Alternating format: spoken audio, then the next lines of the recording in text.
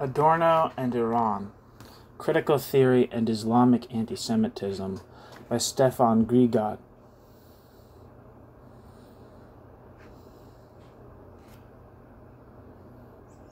It's a little abstract here.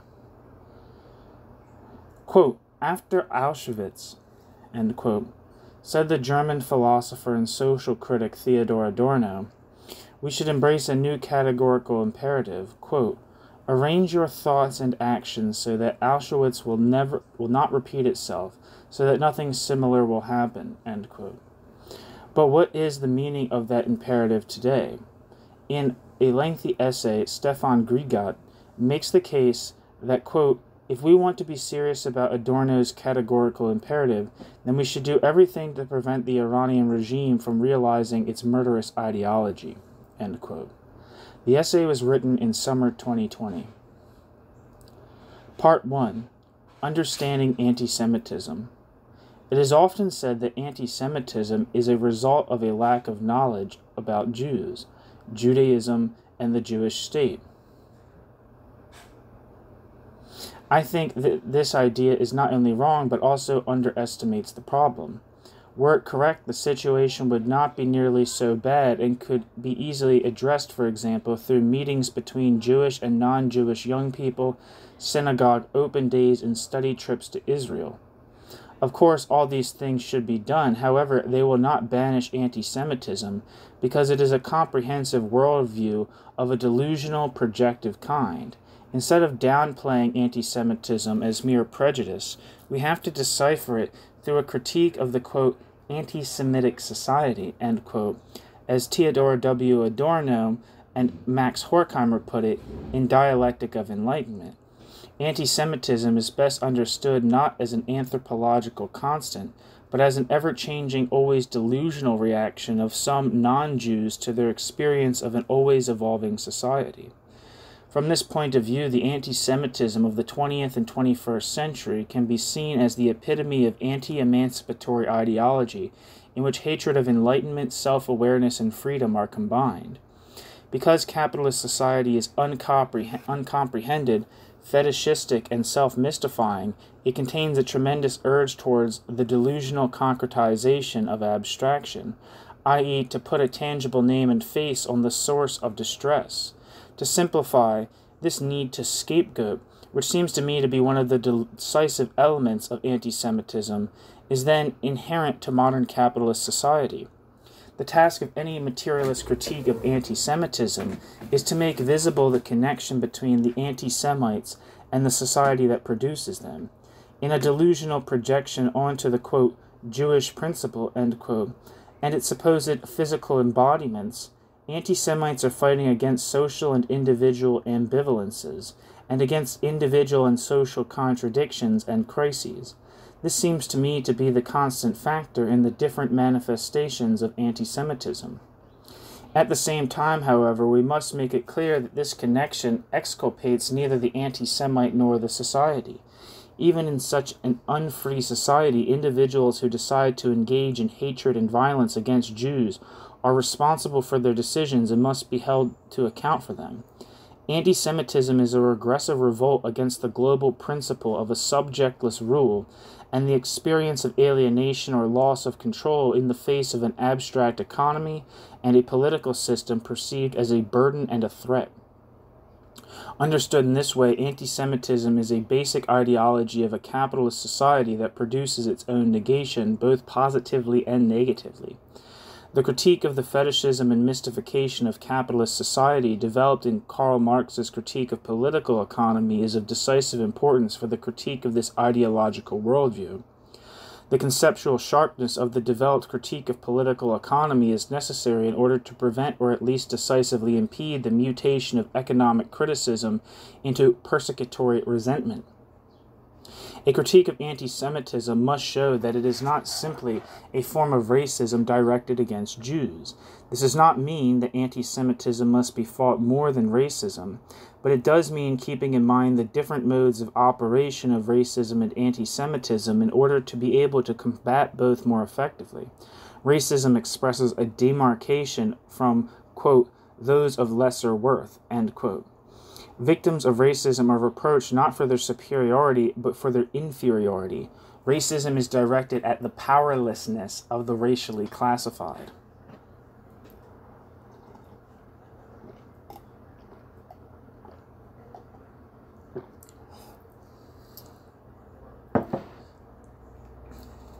Anti-Semites have always been aware of the vulnerability of the Jews, which enable a one-sided onslaught on them, at least prior to the establishment of Israel.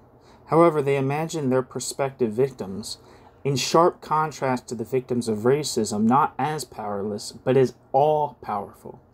In the eyes of the anti-Semites, Jews, as the embodiment of abstraction, as the tangible face they give to their society, the cause of their otherwise causeless troubles, rule the whole world. This is something which, in the minds of racists, would be beyond the capacities of the victims of racism. To put it another way, nobody fantasizes about a, quote, African world conspiracy, end quote.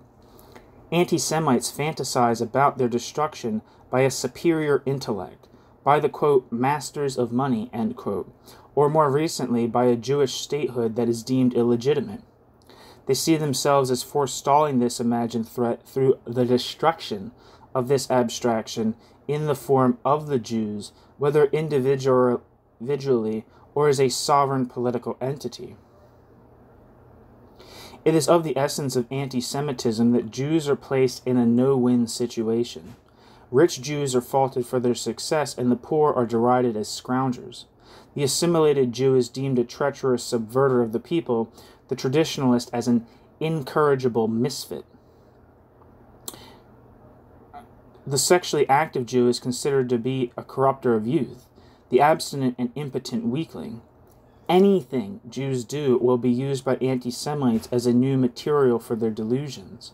Should a behavior not fit into the projected imagery of an anti-Semite, the unexpected action will be construed as a particularly devious means of hiding the Jews' true intentions.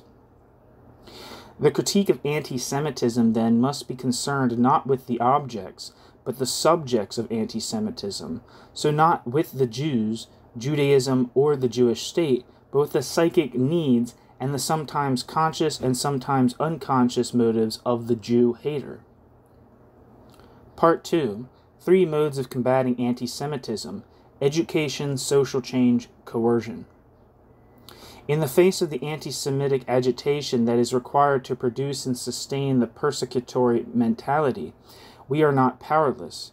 The aim must be to counteract the anti-Semitic delusions that anti-Semites allow themselves to be terrified by, promoting self-understanding and encouraging self-criticism.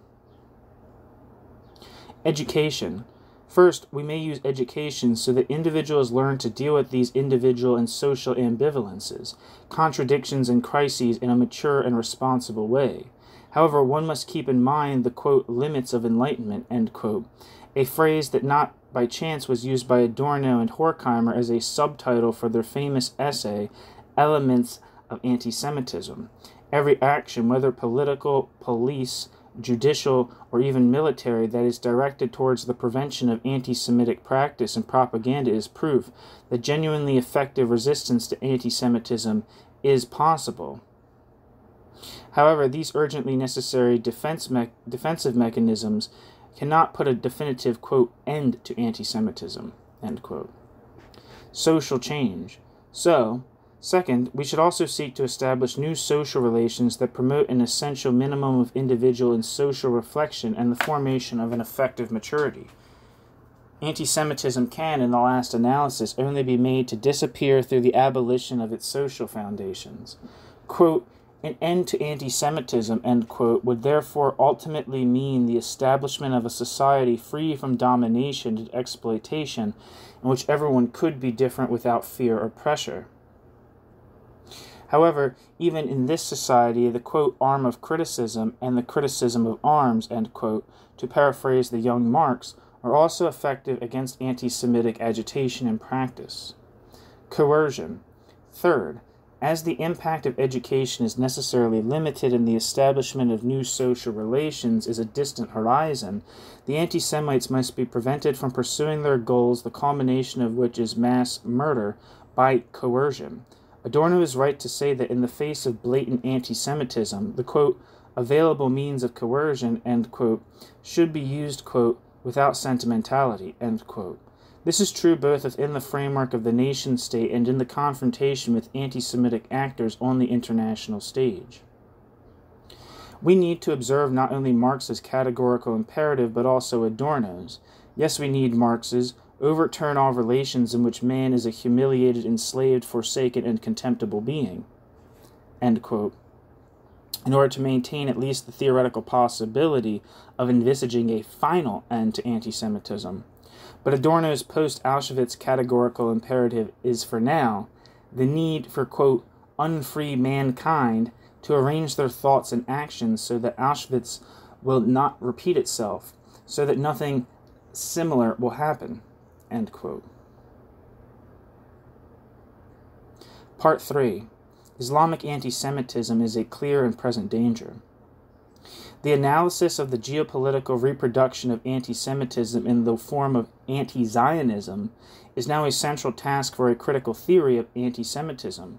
When at demonstrations in Europe, Hamas and Hezbollah flags are quite openly displayed, and in Germany phrases such as, quote, Jew, Jew, cowardly pig, come out and fight alone, end quote, are shouted by hundreds without any intervention from the police. And when a leader at a NATO member country, Turkey, states that the defense measures taken by Israel against Hamas and Islamic Jihad surpass the barbarism of Nazis without having any consequences, we get an idea of the isolation of the Jewish state. In discussions about Israel-Palestinian conflicts, one constantly comes up against the assertion that anti-Semitism in the Arab and Islamic countries is a result of the Middle East conflict. Against this, educational efforts at all levels must explain the extent to which Arab and Islamic anti-Semitism are a central cause of this conflict, whose course they have decisively influenced both in the past and present. In the academic sphere, we need institutes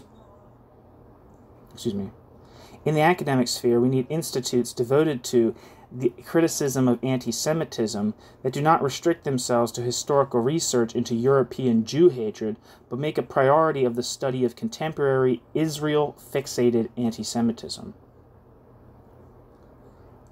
3.1. Roots. The Muslim Brotherhood. Yusuf al-Qaradawi, who, as a preacher on Al Jazeera and head of the European Council for Fatwa and Research, is one of Sunni Islam's most influential intellectuals, has gone beyond denying the Holocaust and now presents it as an example to be followed.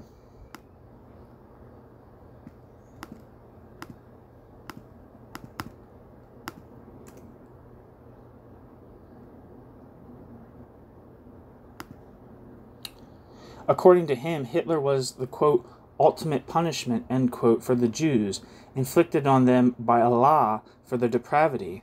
In the future, he believes the Muslims will take on the task. In 2009, he stated that, quote, God willing, the next time this punishment will be inflicted by the hand of the faithful, end quote. The Egyptian Muslim Brotherhood, in which al-Qaradawi has his roots, shaped all the later currents of radical Islam, including the Iranian regime and Hezbollah. While these latter are, of course, in some respects in competition with brotherhood groups and parties, they can also cooperate with them, especially when it comes to fighting Israel and with respect to a shared hostility to the rulers of Saudi Arabia, considered by some supporters of the Iranian regime to be descendants of Jews. The prototypical Islamist organization, the Muslim Brotherhood, was founded in 1928 in the same period as the rise of the fascist mass organizations in Europe. It also drew inspiration from the writings of Iranian Islamists of the 19th century. The Nazis actively supported the establishment of the Brotherhood materially and ideologically. After 1945, the Muslim Brotherhood became the, quote, biggest anti-Semitic organization in the world, end quote, with around 1 million members. The rapid rise in its membership at the beginning of the 1930s resulted, like the support for European fascism and Nazism, but in a different religious context, from a massive and delusional projective reaction to the crisis-ridden onslaught of capitalist modernity. The reaction against the ambivalences and emancipatory potential of modernity was also one of the main grounds for the mass support of Khomeini from the 1960s onwards in Iran.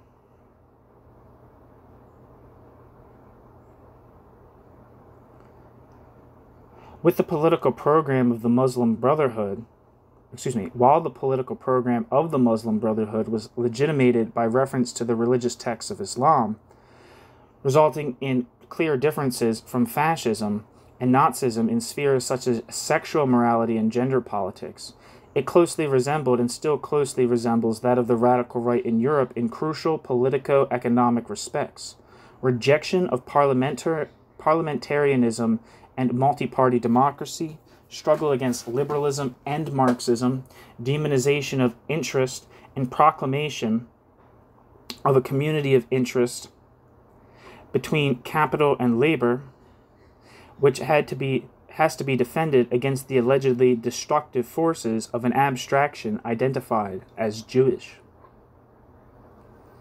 In their advocacy of sacrifice, their death cult, and their anti-Semitism, texts such as Industry of Death, issued by the Brotherhood's founder Hassan al-Banna in 1938, and Sayyid Qutb's 1950 tract Our Struggle with the Jews, recall Nazism despite their Islamic orientation, and these pamphlets are still disseminated in millions of copies in some Islamic countries. Before the Islamic Revolution in Iran, Sayyid Qutb's writings were translated into Farsi by Iran's current supreme leader, Ali Khamenei, and continue to form one of the central ideological reference points of the Iranian Islamists.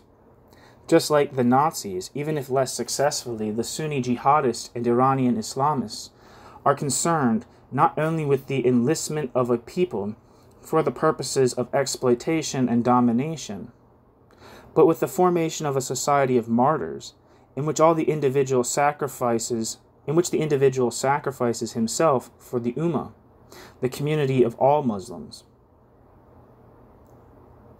Despite all the real and significant differences in historic context, legitimating references, economic and political structures, and military capability, the hate of objects,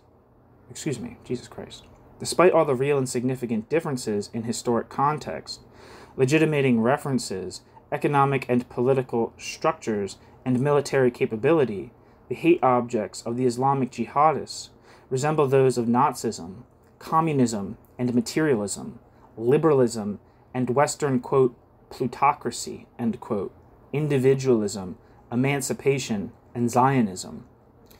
After 1946, Hassan al-Banna showered praise on Amin el-Husseini, the rabidly anti-Semitic mufti of Jerusalem, who had collaborated with the Nazis and resided in Berlin after 1941. He managed to evade prosecution by the Allies after the Second World War by fleeing to Cairo, where in 1946 al-Banna, today still a revered figure, declared him, quote, "What a hero, what a miracle of a man, who defied an empire with the help of Hitler and Germany and fought against Zionism.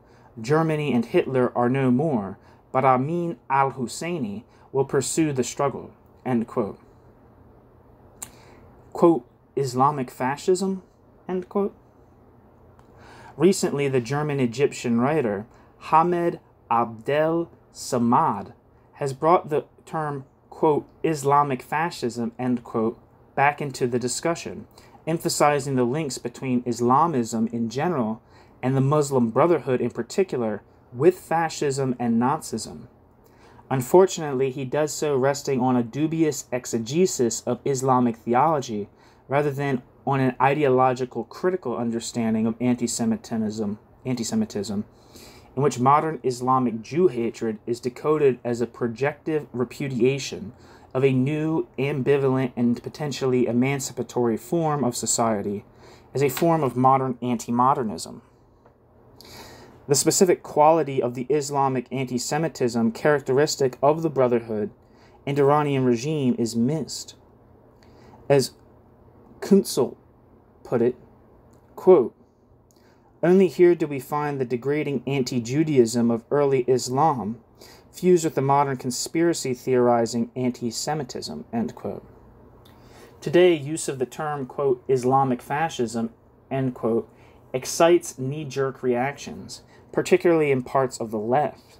However, it is virtually unavoidable when it comes to dealing with authoritarian anti-Semitic mass movements with a leader cult and a martyrdom ideology that wage permanent campaigns against groups deemed threatening to the unity of the Ummah, use unrestrained brute force against political opponents, and advocate a, quote, third way, end quote, between capitalism and socialism, East and West.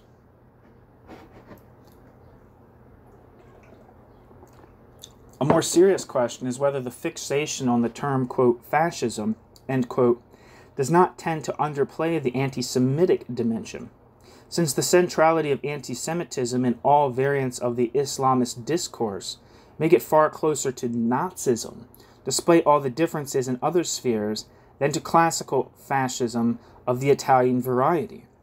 This centrality is especially clear in the case of the Islamist ideology of the regime that has ruled Iran since 1979, and its allies such as Hezbollah, which today present one of the main threats to Israel. 3.2. Fruits. The Iranian regime. The Iranian regime's anti-Semitism has taken three forms.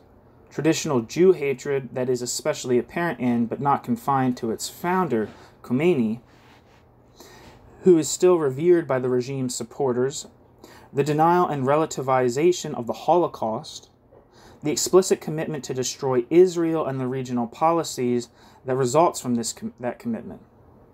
I will discuss these three forms in more detail below, but first it is necessary to establish in some detail the unique character of the Iranian regime and its, quote, Islamic revolution, end quote, for that character is often misunderstood by Western politicians and policy makers.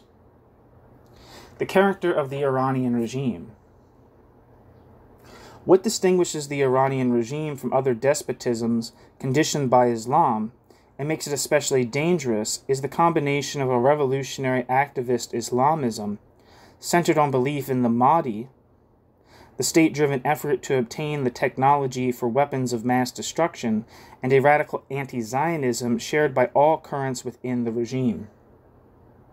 The Mahdi is the hidden 12th Shiite Imam, who is Jesus Christ. Let me back up a second.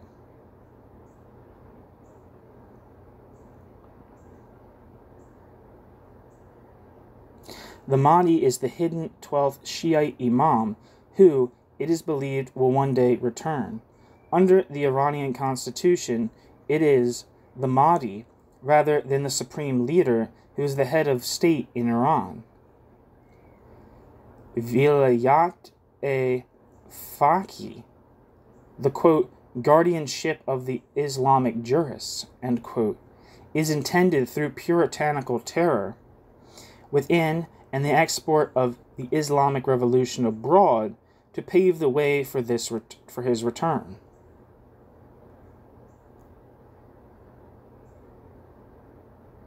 The Mahdi's return. The regime that has ruled Iran since 1979 openly proclaims its religious ideological goal of world rule. Proving the existence of this claim does not require sophisticated critical techniques. A brief look at the explicit content of the writings of the regime's founder, Ayatollah Ruhollah Khomeini, is quite enough. Moreover, Ali Khamenei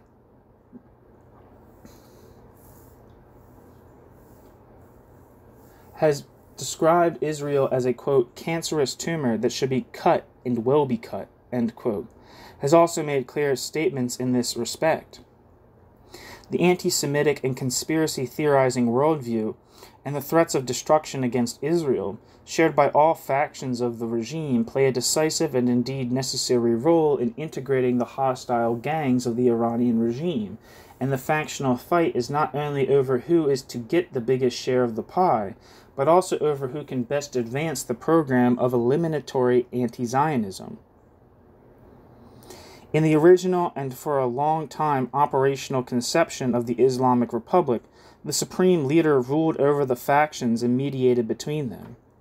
The, quote, Prince of the Believers, end quote, as one of the many titles held by the leader describes him, embodies the awareness that, as Khomeini once put it, the regime needs two wings in order to achieve its goals, and would be in danger of falling if one of them were simply to be cut off.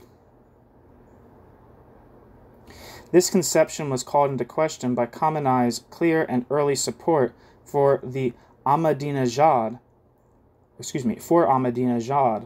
during the 2009 electoral farce. Since Rouhani's election in 2013, it has once again become operational. One expression of this restoration has been the composition of Rouhani's first government. In choosing his ministers, Rouhani took into account the wishes of almost all the factions to create a kind of grand coalition in order to broaden the base of the regime and so strengthen it for the prospective annihilation effort. Admittedly, supporters of Ahmadinejad and his long-standing spiritual mentor and political promoter, Ayatollah Mesbah Yazdi, who has declared that, quote, the Jews are the most corrupt in the world, the most seditious group among all human beings, and they will not leave Muslims alone until they destroy Islam, end quote, were not represented in Rouhani's first cabinet. However, the fact that Khamenei has appointed Ahmadinejad a member of the influential Expediency Council shows that even this faction, which stands for an especially radical interpretation of the Mahdi doctrine, continues to play a role. That still holds true after Ahmadinejad was disqualified from the presidential race in 2017 by the Guardian Council. In October 2019, during the second term of President Rouhani, Iranian cleric Ibad Mohammad Tabar declared, quote, God willing, when the hidden Imam arrives, all us Muslims will, under his leadership, confront the biggest enemy of Islam, the Jews. According to the Quranic verse, the Jews are the greatest enemy of Islam, end quote. The struggle for official positions and influence between the spiritual, political, and military leaderships, the Revolutionary Guards, secret services, and economic elites, and the Larijani brothers, the Khamenei circle, and the Rafsanjani clan has calmed down a bit under Rouhani. Since 2013, the various factions must pay somewhat more heed to the overall interest of the regime. However, the interest groups have not disappeared, and further, such conflicts are inevitable, particularly in relation to efforts to contain the power of the Revolutionary Guards. Khamenei himself was clearly determined to rein in the Pasdaran's power somewhat, following speculation during Ahmadinejad's term of office about whether the Guards, who had been extending their control over ever-widening spheres of economic and political life, really needed the clergy anymore, and whether the theocracy might turn into an open military dictatorship. As a result, there were only 3 Pasdaran ministers in Rouhani's first government, whereas over half of the members of Ahmadinejad's first cabinet were recruited from either the Revolutionary Guards or Basiji. However, this shift has nothing to do with some kind of wind of moderation. It represents merely a shift between power centers, in this case towards the traditional security apparatus, which is in competition with the Pasdaran, and in particular in favor of the VEVAK, Security Service, which was more strongly represented in Rouhani's first government than in any since 1979. The Iranian regime's aggressive foreign policy, which is characterized simultaneously by pragmatism and a mania for annihilation, corresponds domestically with a social form of organizing that is characterized by the rule of competing gangs or, quote, rackets. Drawing on Max Horkheimer's theory of a racket and Franz Neumann's study Behemoth, Gerhard Scheidt analyzed the Islamic Republic as a, quote, non-state, end quote. According to his analysis, the Islamist Revolution of 1979 represents, quote, the opposite of the bourgeois revolution which triumphed in France. Both revolutions lifted the state's monopoly on the use of force and replaced it with the power of terrorist groups. However, in one case, the terror results in the rule of law that is guaranteed for the sake of capital's realization by a new monopoly on violence, and in the other case, terror continues undiminished in the different forms of Sharia, and sees itself shielded by the name of Allah and oil revenues, end quote. Gerhard Scheidt. I think he wrote the entry on rackets in the Sage Handbook of Frankfurt School Critical Theory. Since communist accession, the Iranian regime has been characterized by a rivalry of rackets hostile to each other while the supreme religious leader reigns above all. In this way, the whole Iranian constitution cannot be understood as a form of bourgeois law. Quote, the complex structure of the constitution is merely there to provide room for the disparate activities of these rackets who declaredly prefer the state of emergency, end quote.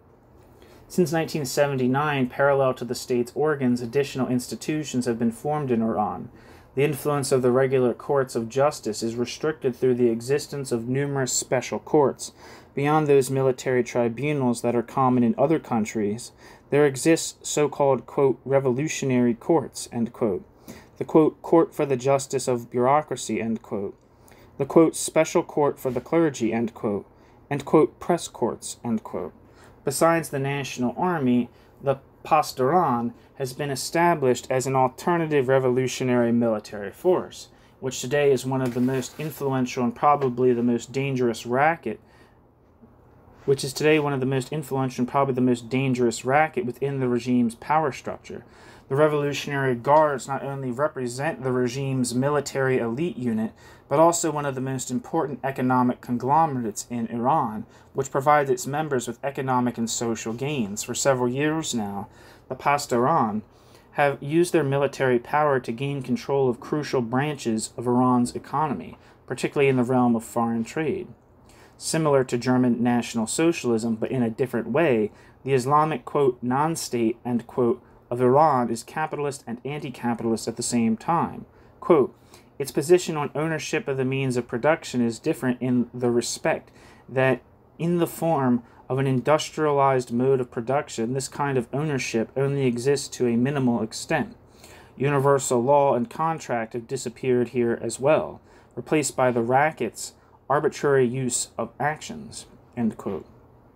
A central difference to National Socialism, however, is its position on labor. The affiliation with the Islamist collective, different from Nazi Germany, has almost nothing to do with labor as a commodity.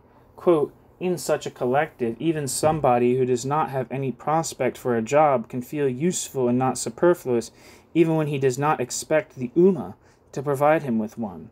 Everything beyond the racket system that threatens and exposes the individual to superfluousness, the individual projects on a total enemy, the Gegenvolk, the counter-nation, end quote. These projections culminate in a suicidal desire for annihilation that concentrates on the state of Israel, that includes self-sacrifice, and that is virtually invoked by the Iranian Islamist ideology of martyrdom. the Iranian regime's three forms of anti-Semitism. 1. The Iranian regime's Jew hatred. Explicit Jew hatred is especially marked in The explicit Jew hatred, the Iranian regime's Jew hatred. Explicit Jew hatred is especially marked in Khomeini's pre-revolutionary writings, but even after 1979, it continually breaks through and today determines, alongside traditional Islamic laws, discriminatory practices against Iran's Jewish minority. In the latter part of the 1930s, the future revolutionary leader, Khomeini, was a regular listener to the National Socialist shortwave radio station, Radio Sezin, which disseminated anti-Semitic Nazi propaganda in the Middle East. This does not mean that Khomeini identified totally with Hitler's ideology, about which he is said sometimes to have made disparaging remarks. Other religious notables, such as Ayatollah Abu al-Qasim Kashani, among whose pupils Khomeini must be reckoned, and who in the 1940s was interned in Iran because of his, quote, pro-fascist, end quote, attitude, however, took an explicitly positive stance towards Nazism. In relation to anti-Semitism, the current Iranian regime is a classic example of the continued impact of Nazism after its military defeat. Khomeini's ideology was not directed solely against the Israeli state, but particularly pre-1979. Khomeini's ideology was not directed solely against the Israeli state, but particularly pre-1979, was open about its antagonism to the Jews. In this respect, the future revolutionary leader could draw on the tradition of 19th century Persian Islamic anti-Semitism. On several occasions, Khomeini attacks his main political target, Shah Mohammad Reza Pahlavi, as a, quote, Jew, end quote, who took his orders from Israel. The linkage of his fantasies about a, quote, Jewish world state, end quote, that had to be fought, through which he projected his own megalomania onto its prospective Jewish victims with traditional anti-Jewish attitudes, is a classic example of the fusion of Islamic anti-Judaism and modern anti-Semitism that characterizes Islamic anti-Semitism.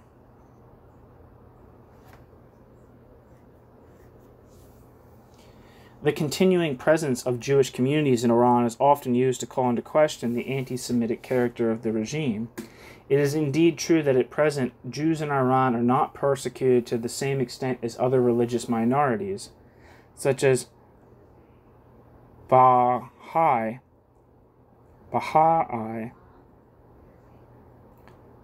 that are not recognized as, quote, religions of the book, end quote. However, this argument overlooks the fact that Iran's Jews do not enjoy equal civil rights.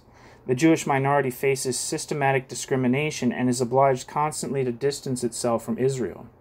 Even authors who otherwise downplay Khomeini's explicit anti-Jewish statements as, quote, polemic, end quote, admit that Jews are considered dhimmis, who are subject to many special rules and disabilities and have to accept Islamic domination. Jews, like most other, quote, recognized, end quote, minorities, cannot be, e.g., ministers, judges, or teachers in regular schools.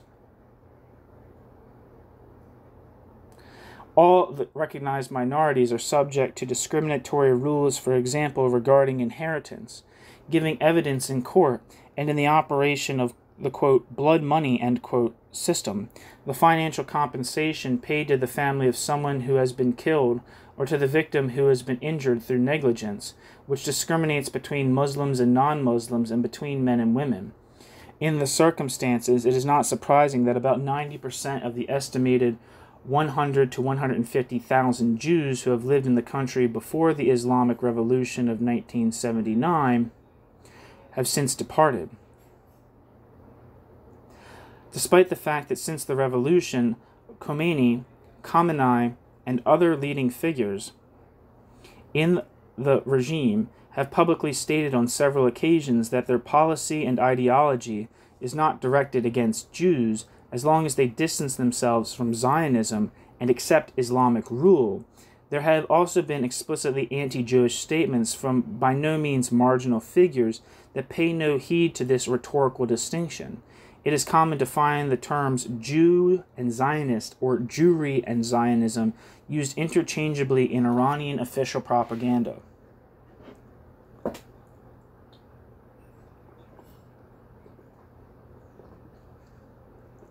Two, the Iranian regime's Holocaust denial. The heyday of Holocaust denial came during the presidency of Ahmadinejad, who placed it at the center of his policy and rhetoric, but both his predecessors, Ali Akbar Hashemi Rafsanjani and Muhammad Khatami, were also Holocaust deniers, as is the current supreme guide, Ali Khamenei. Since 2013, the current president and his foreign minister, Mohammad Javad Zarif, have toned the Holocaust denial down somewhat, but even under Hassan Rouhani, Iranian official bodies have been involved in Holocaust denial events.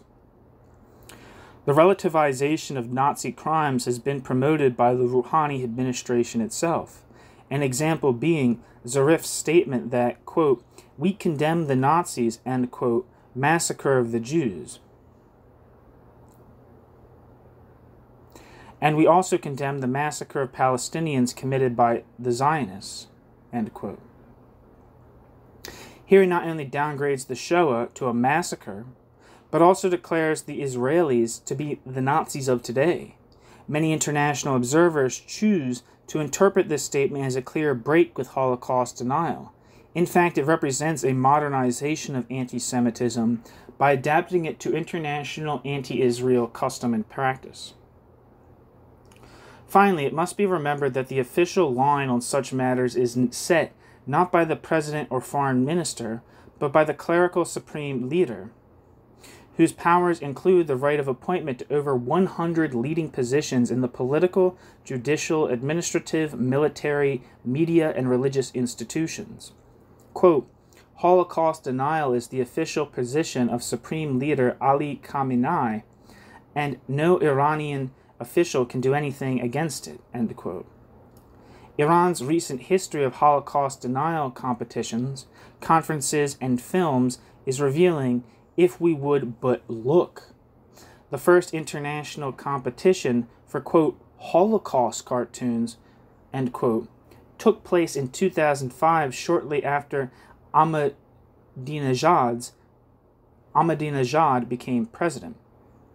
The competition, in which, quote, artists, end quote, from 63 countries took part, was organized by the Hamshari Institute, which produces the popular magazine of the same name on behalf of the Tehran city authorities. A selection from the almost 1,200 entries went on public display in August 2006. In December 2006, under the title, quote, "Review of the Holocaust, Global Vision," end quote, the most representative Holocaust denial conference to date took place in Iran, organized by the Institute for Political and International Studies, which is attached to the Iranian Foreign Ministry.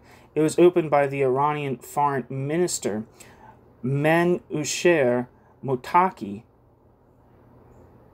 and President Ahmadinejad attended the closing ceremony. The event brought together the who's who of the international Holocaust denial scene. Among those present were the former head of the KKK, David Duke, Bradley Smith, from the, quote, Committee for Open Debate on the Holocaust, end quote, the German-Australian right-wing extremist Frederick Tobin, George Thiel, and Robert Farasson from France, and Herbert Schaller, and Wolfgang Fröhlich from Austria. In years following this conference, the Iranian official media played a crucial role in the discussions among and networking within the international Holocaust denial movement. In 2012, the Iranian regime stepped up its anti-Semitic agitation when on the 19th of April, the Israeli Day of Commemoration of the Shoah, the state broadcaster showed 10 animated films that denied the Holocaust in a form otherwise found only among declared old and neo-Nazis.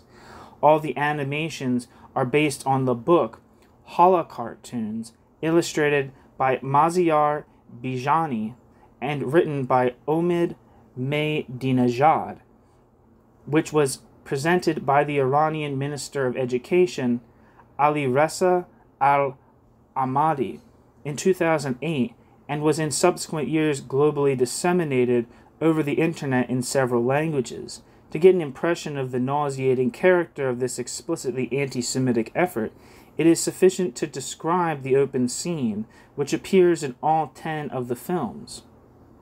It is sufficient to describe the opening scene, which appears in all 10 of the films. Quote, "We see a Nazi, recognizable from the swastika on his armband, holding a large spray can with, quote, gas, end quote, written on it. He activates it. As soon as the screen is totally obscured by the gas, a hook-nosed worm, giggling loudly and marked as Jewish by a kippah, appears and eagerly sucks in the Nazi gas with relish.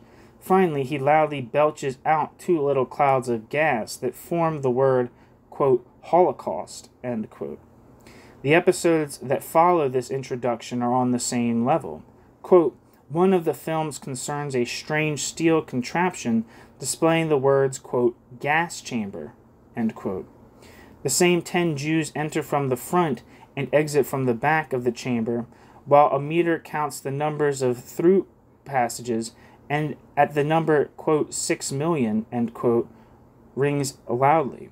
Then the 10 Jews fall laughing hysterically into one another's arms, having perfectly simulated the murder of 6 million, although not a single one has died, end quote. Matthias Kunzel notes that these films reveal the global significance of the Iranian regime's Holocaust denial. The use of animation in itself indicates that they are aimed at a global audience. Whatever speech and text there is in English, and indeed these pieces were disseminated worldwide, including on YouTube. In 2014, after Rouhani became president, the Iranian regime once again provided a platform in Tehran for the International of Conspiracy Theorists and Anti-Semites with the, quote, Second New Horizon Conference of Independent Thinkers, end quote. This time, alongside the traditional Holocaust deniers, the bulk of the guests were, quote, 9/11 truthers, end quote.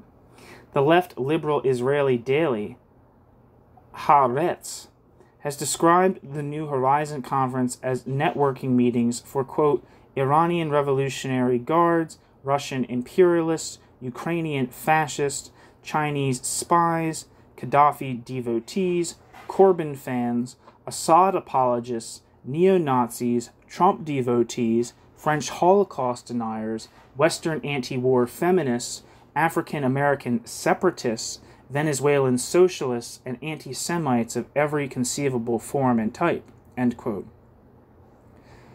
In 2015, the second International Holocaust Cartoon Competition took place under the auspices of the Iran House of Cartoon and the Sarcheshmeh Cultural Complex, with participants from over 50 countries.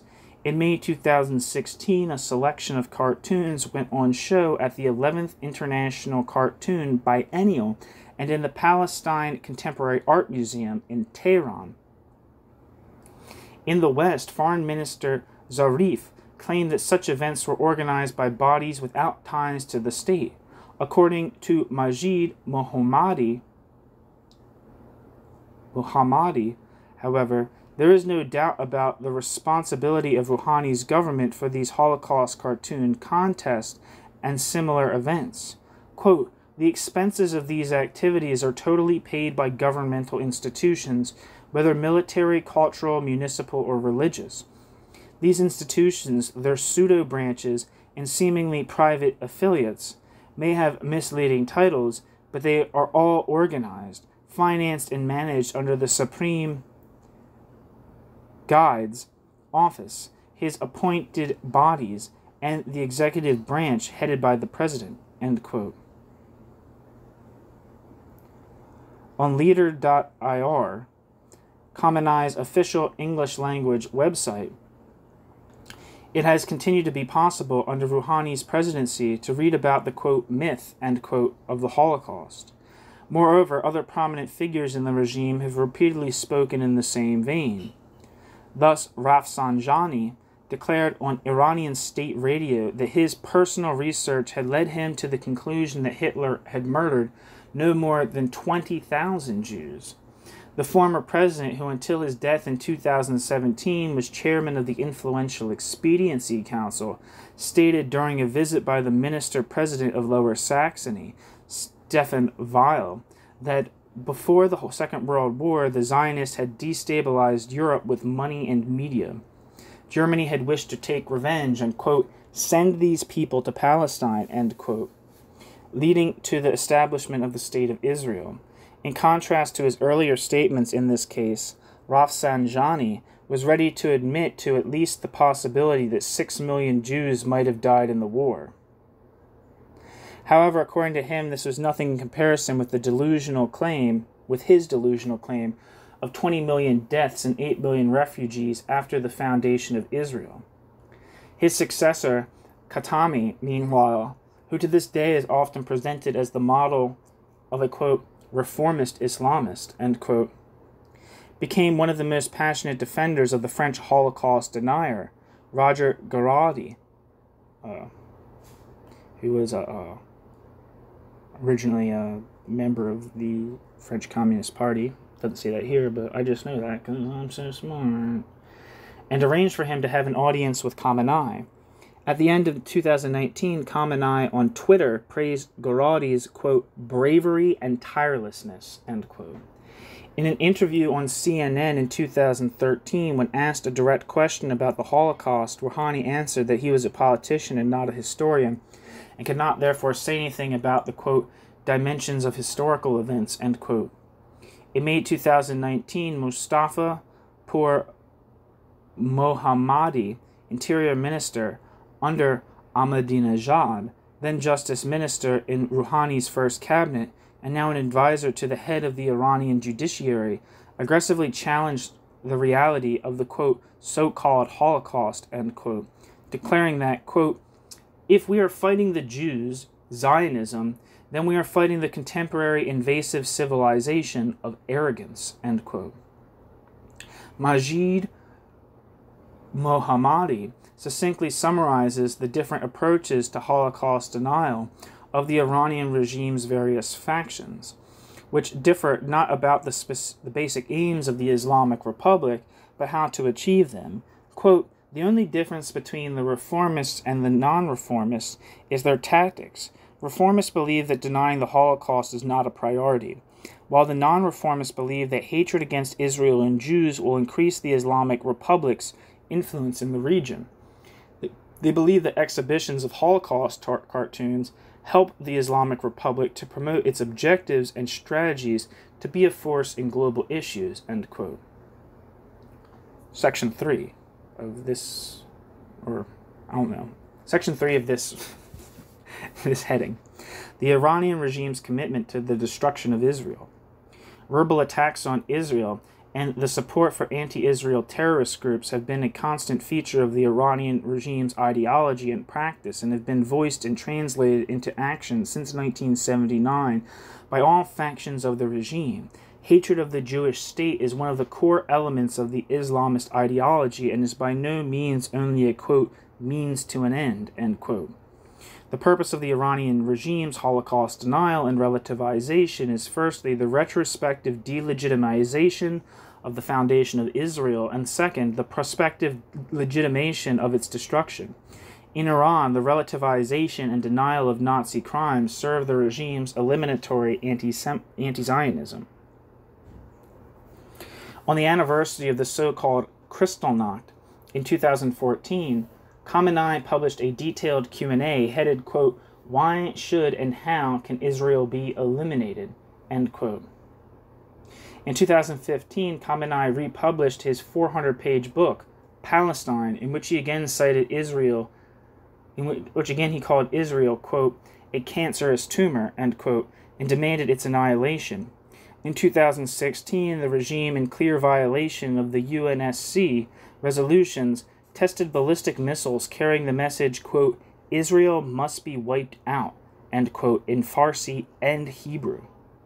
In 2017, according to Iran's Press TV, which Jeremy Corbyn appeared on repeatedly, Rouhani repeated one of Khomeini's catchphrases when he assailed Israel as a, quote, "cancerous tumor," end quote, having previously described the Jewish state as a, quote, "old wound that has been sitting on the body of the Islamic world," end quote, and a year after his election as a, quote, "festering tumor," end quote.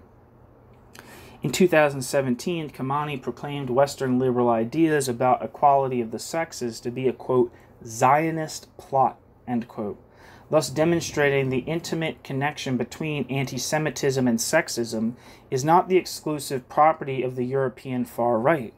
Referring to Israel, he reiterated his view that, quote, "there is no cure for the problem of this savage and wolfish regime has created except its destruction and annihilation," end quote.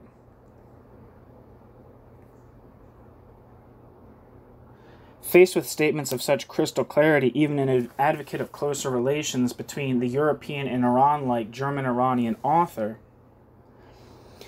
Adnan Tabatabai had to admit, quote, that Holocaust denial remains a permanent feature of the Iranian regime, end quote, and that in relation to Israel and Palestine, the current Iranian regime, quote, clearly opposes a two-state solution, end quote. Time and again, the question arises as to what the role the anti-Semitic ideology and hatred of Israel play in the Iranian regime's political decision-making.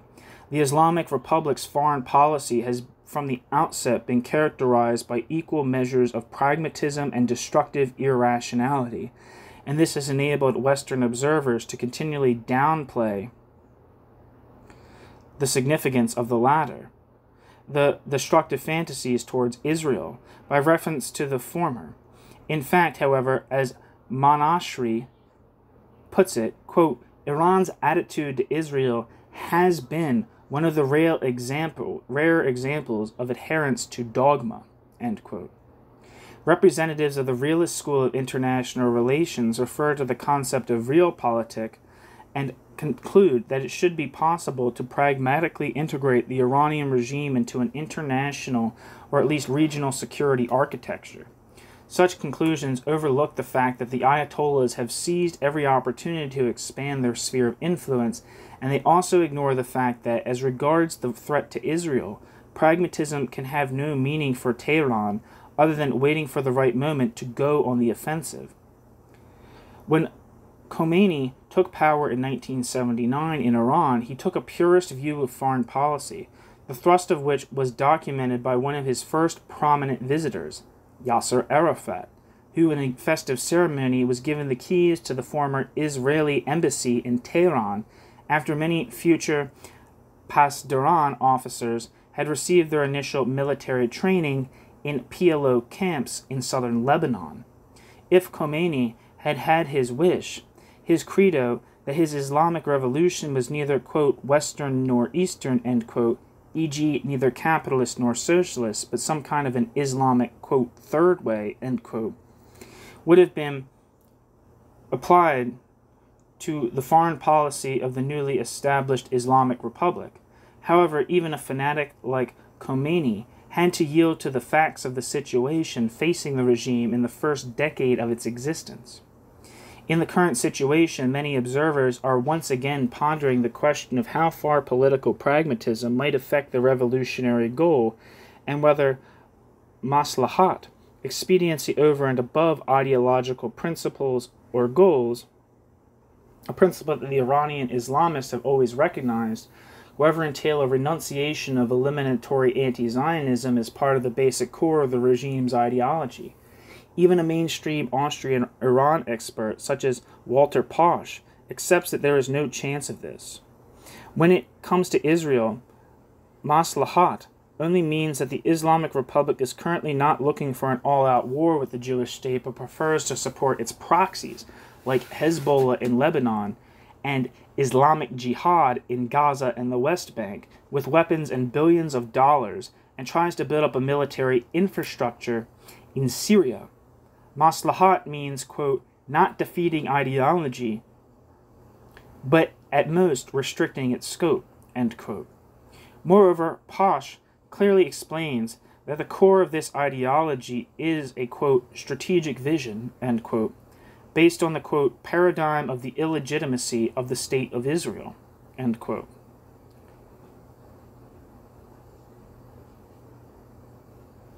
However, this understanding has not prevented Posch from proposing that the West work with the very same figures who have presented the, quote, end of Israel, end quote, as a strategic goal. In particular, Posch advocates the establishment of relations with that very, quote, Iranian think tank scene, end quote, in which such strategic visions of destruction are expressed in the sober language of international relations analysis. So the acceptance by the West of the, quote, moderate constructive foreign policy, end quote, that Posch thinks the Iranian regime could adopt would also mean the acceptance of the, quote, strategic vision, end quote, of the destruction of Israel, end quote, paradigm of the illegitimacy of the Jewish state, end quote, as legitimate positions in international politics.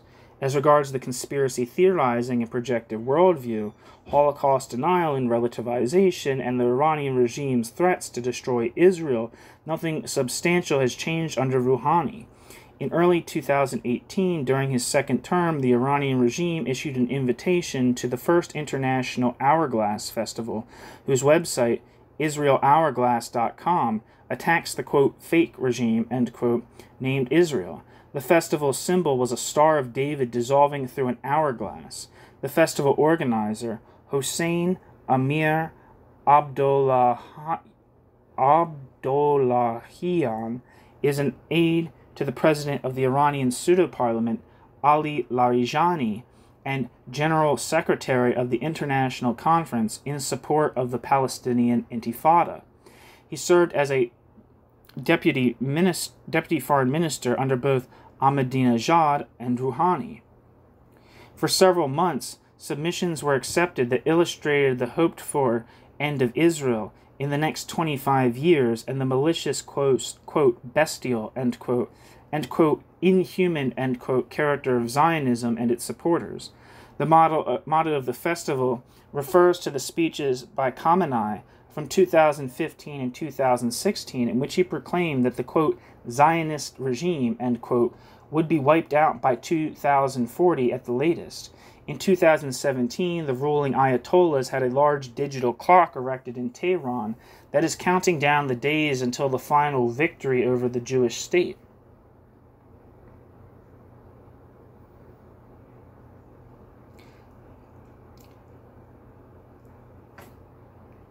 (3.3) Hezbollah, Iran's proxy in Lebanon.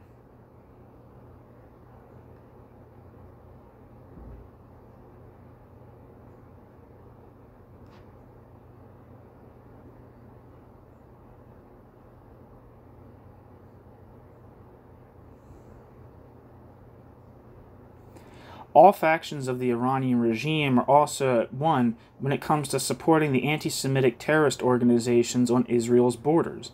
At the beginning of 2019, Foreign Minister Zarif, considered a, quote, moderate, end quote, in Europe, met with Hezbollah, Hamas, and Islamic Jihad movement in Palestine, in Beirut, to discuss future common action, while in Tehran, Rouhani held a high-profile meeting with Zayed al-Nakhala, the new General Secretary of Islamic Jihad, al-Nakhala, has significantly stepped up IJ's cooperation with Tehran in comparison with his predecessor, Ramadan Shallah, so that it has overtaken Hamas as Iran's main ally in Gaza.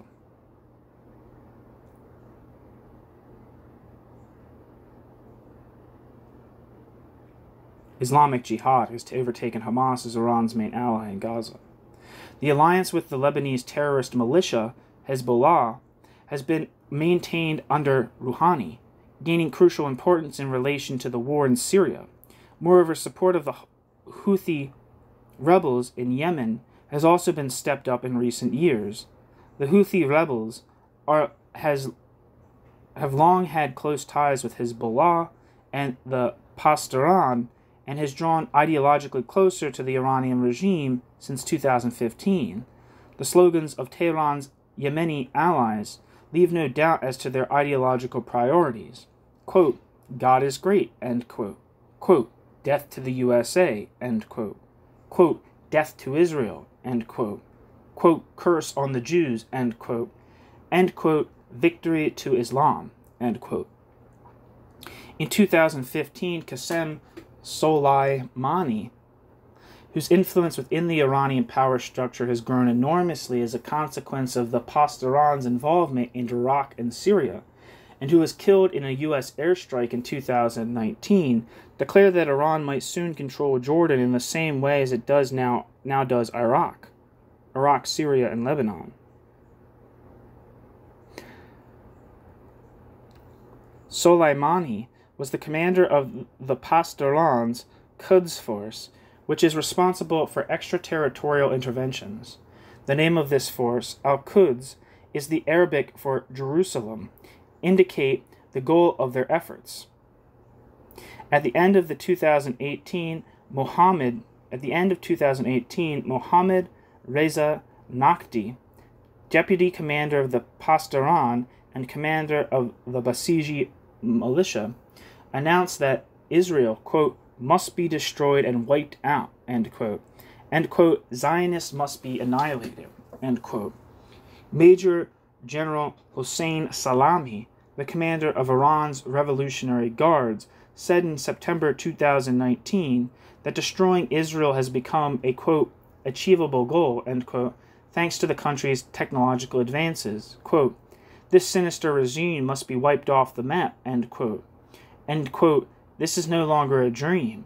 We have managed to obtain the capacity to destroy the imposter Zionist regime, end quote. Deeds have matched words so that now Israel faces on its borders not only the Iranian regime's allies, but the regime itself. The incursion by an Iranian drone into Israeli airspace in February 2018 represented a dangerous escalation of the situation, as did the Iranian rocket attacks on the Golan Heights in May 2018. In particular, Hezbollah's massive military buildup in Lebanon and the Iranian presence in Syria present Israel with huge problems. Hezbollah, Tehran's most important and powerful ally in the region, today possesses over 130,000 rockets aimed exclusively at the Jewish state.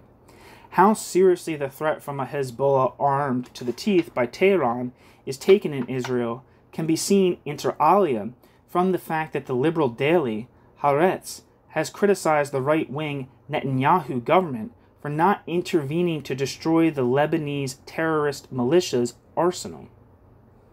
The Lebanese Shiite militia has been involved in many attacks, such as the bombing of the Jewish Community Center in Buenos Aires in 1994, and that killed 85 people.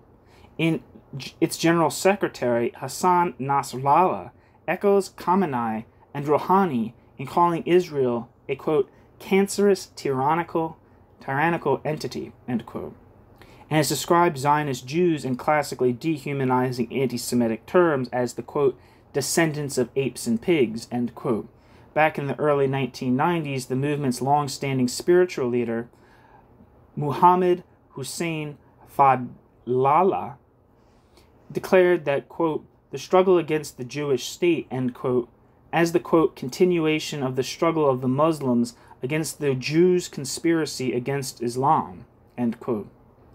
Nasrallah more or less exalts over the fact that Jews come from all over the world to Israel, where the, quote, axis of resistance, end quote, of Iran and Hezbollah can more easily fight them. Quote, the Jews from the entire world will come to occupied Palestine, but this will not be done for their Antichrist to rule. God Almighty wanted to save you the trouble of finding them all over the world, end quote.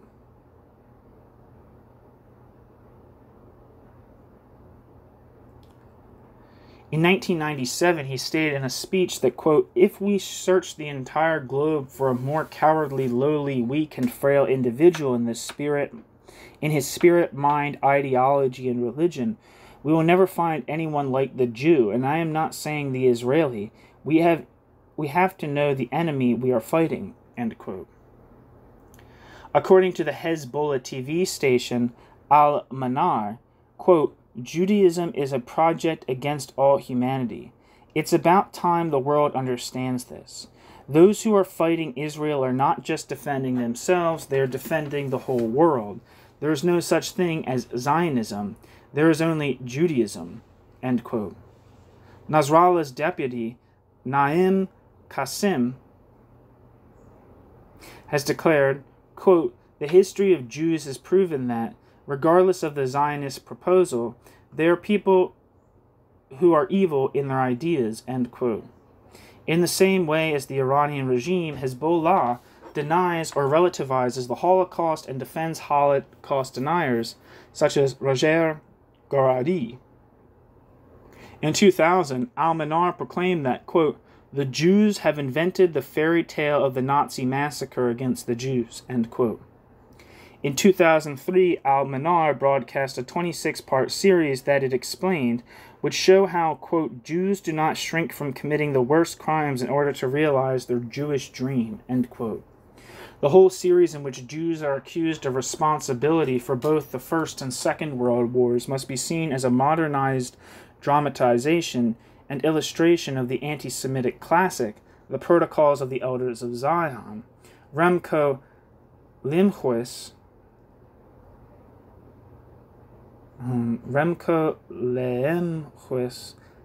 sorry, I don't know how to pronounce this name, director of the American Jewish Committee in Berlin, and today one of Germany's leading experts on Hezbollah, has succinctly summed up the central role of anti-Semitism for the Lebanese Shiite militia. It is, quote, not only a basic reference point in Hezbollah's ideology, it is its core, end quote. An analysis of the movement's anti-Semitic propaganda shows that the conflict with Israel, quote, again and again serves as the vehicle for the various anti-Semitic lines of argument, end quote. The battle with the Jewish state is, quote, therefore only a catalyst and provides imagery that constantly serves to revitalize and update anti-Semitic ideologisms, end quote. Part 4. End European appeasement of the Iranian regime. The Iranian regime is today one of the main promoters of global anti-Semitism, and with its ongoing effort to obtain the technology of mass destruction in its pursuit of the related missile program, its regional expansion to the borders of Israel, and the massive armoring of its equally anti-Semitic allies such as Hezbollah, it currently presents the main danger to the security of the Jewish state. This is reflected in the official military strategy of the Israeli Defense Forces. It is hard to overestimate the contribution that the fall of the regime of the Ayatollahs and Pastoran would make to the fight against global anti-Semitism and for the defense of Israel. In these circumstances, it is necessary to break a taboo in the European discussion of Iran, and envisage as a both realistic and desirable prospect that scenario that the German Social Democratic Foreign Minister Heiko Maas can imagine only as a nightmare, a future for Iran beyond the rule of the Ayatollahs and the Revolutionary Guards. To help bring this about, the European Union must abandon its cooperation and appeasement policy towards Tehran. The nuclear agreement of 2015, to which the European Union still clings, did not lead to the end of the Iranian nuclear and missile programs, but to their institutionalization. The Ayatollah's missile program, which is an essential component of its bid for a nuclear weapons capability, was excluded from the agreement. The entire infrastructure of the nuclear program remains intact. While the nuclear facilities have been modified and subjected to conditions, the structures themselves are still there. The permanent and unrestricted monitoring that supporters of the agreement for a long time considered essential has not happened, especially with respect to the military structures that the IAEA suspect of having been used for testing nuclear warheads. It is therefore not surprising that the regime has been found to have broadly adhered to the agreement.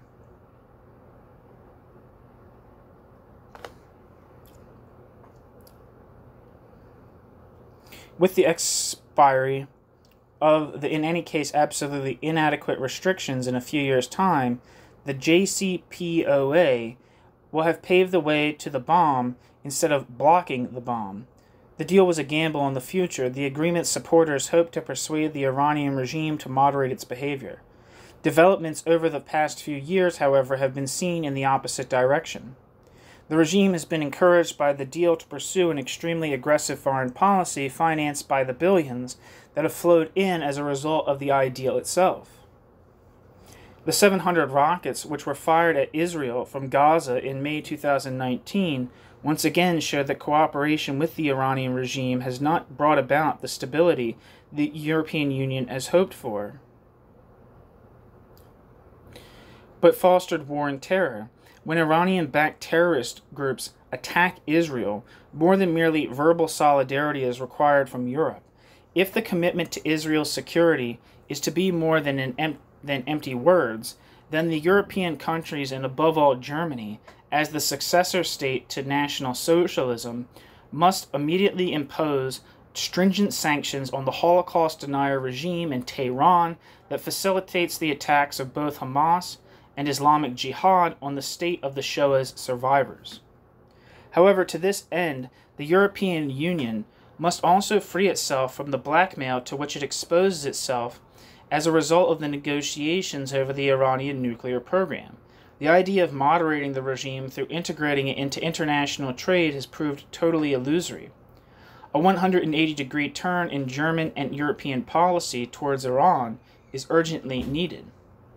There must be no more support for the anti-Semitic regime and full support for the democratic and secular opposition in Iran and in exile.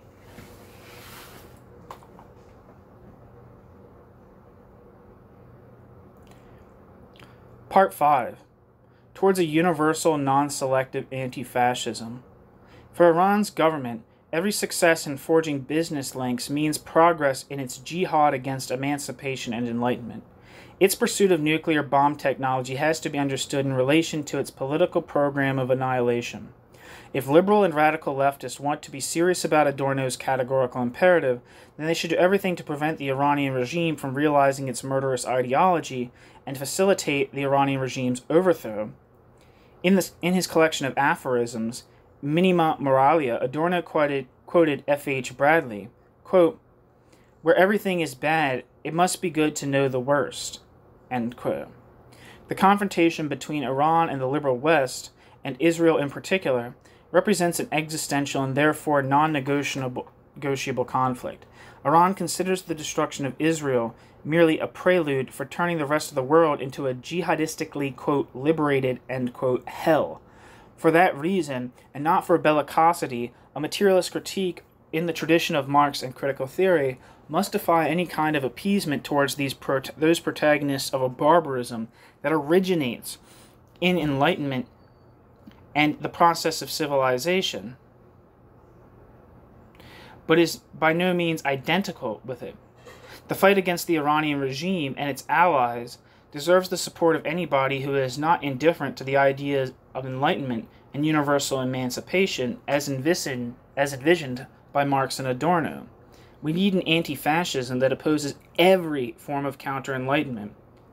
The currently dominant left and liberal anti-fascism, which focuses on the European far-right parties, have to confront the question of why several thousand people rightly demonstrate regularly in Vienna against the FPO's academic ball, viewed as one of the European far-right's most important networking events, but only a handful turn out when representatives of the Iranian Holocaust denier regime are welcomed by the highest officials of state with full pomp and ceremony? And why can tens of thousands be mobilized for marches against the AfD, but barely 100 when supporters of the openly anti-Semitic Hamas movement hold large-scale events in Berlin? We need a cosmopolitan critique of political Islam that adopts the slogan of the tens of thousands of women who demonstrated day after day in 1979 against the imposition of the headscarf in Iran. Quote, "Emancipation is not Western or Eastern, but universal." End quote.